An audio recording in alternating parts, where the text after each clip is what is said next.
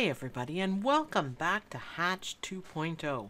My name is Sue and I am from OML Embroidery, and today we're going to work on a couple of the new features and things you can do with the outlines and offsets. And I'd like to show you guys this cute little border design that I made, and I'm going to show you how easy it is to make. So it really is easier than it looks, but I think it looks beautiful. So let's quickly digitize it. Now, all I did is I started off with digitize open shape, and I'm just going to make this one just a little wavy. So I'm right clicking. You can make it a little wavier than that. Once that's done, close up your digitize tools and go to the create layouts, and we want to go again to the create outlines and offsets. Now I have it set, I just left the offset at default. You can change that if you want. Offset count is 3, and I'm going to leave it on single run, and the color doesn't matter. And I want the corners to be round so we can have this nice curvy look on it. So click OK, and there we go. That's easy enough. I am going to delete the original line. I am going to select the second line, and I am going to make it a fill, and I am going to make it tatami. First of all, I think actually we'll make it satin. Now the thing is, with the satin stitch, it doesn't look right until we go to edit objects and we add our stitch angles. Now this one isn't very curvy, but you make the stitch angles so it turns smoothly is the idea. So hit enter. You can see how pretty that is. Now I have that just on a different fill. Let's go to effects. Oh, that's why. Okay. So we have our satin stitch, just normal satin stitch, and we've got this outline and we've got the further one. So we'll get back to this part, and we're going to go to this one and we're going to change it to a motif. Now that one looks okay, except for kind of weird down at the ends. What I want to do is go to Blackwork 2, and I picked this one and I thought, wow, that looks fantastic. Just like that. So I'm going to change that to red so it matches. And I left the last one. You can kind of see it, the last offset. I changed it to a different color, and look how it looks. I think that's really neat. I would like to move the last offset up and over so it stitches out underneath. But isn't that pretty? I changed it to black and I thought it really stood out really well. So you can see that you can really make some fancy designs. But let's talk about this middle part here. And I'm going to zoom right in so we can see. Let's go to effects, and we are going to click on the, let's see where it is, the elastic embossed fill. Now I'm not very curvy, but I'm going to show you guys what to do.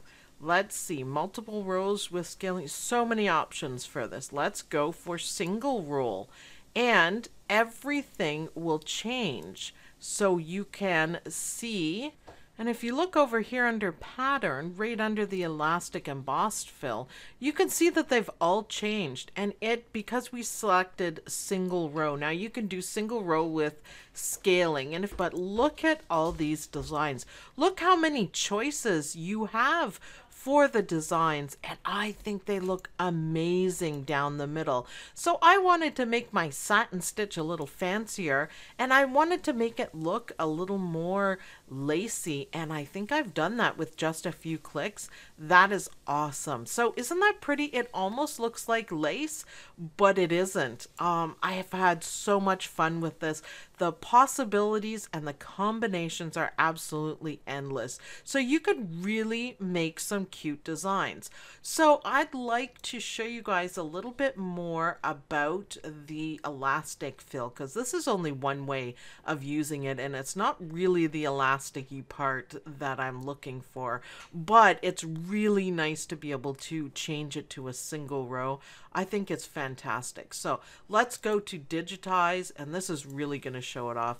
Let's make a circle and hit enter. and it's on ripple because I was playing around with the ripple stitch because that is also fun. Let's zoom in a little bit so we can play around with it. So we can make it tatami stitch, and I still have the elastic on. So let's take that off. So tatami stitch, not very exciting at all, is it?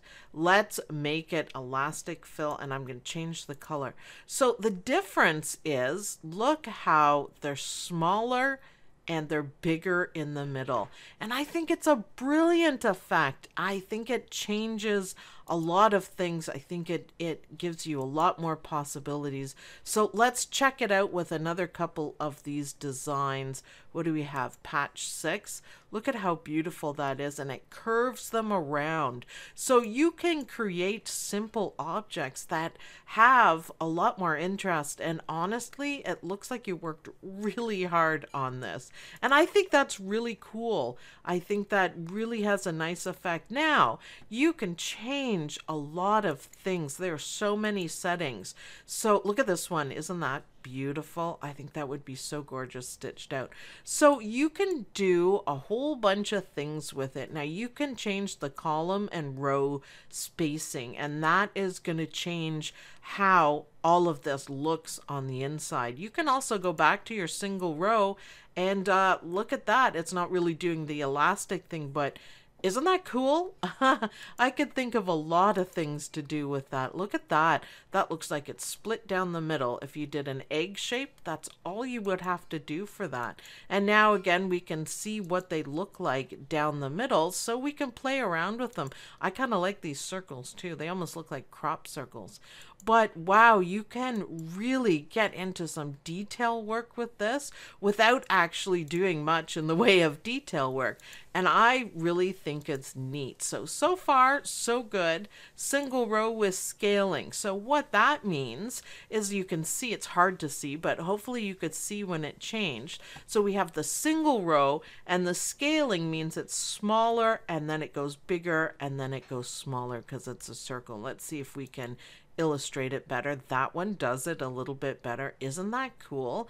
Multiple rows just puts a whole bunch of rows in it. Now that doesn't constrain it or change it. So we want multiple rows with scaling, and look at this, just a simple look. So if you go through and you change some of these settings, you're going to have a completely different look.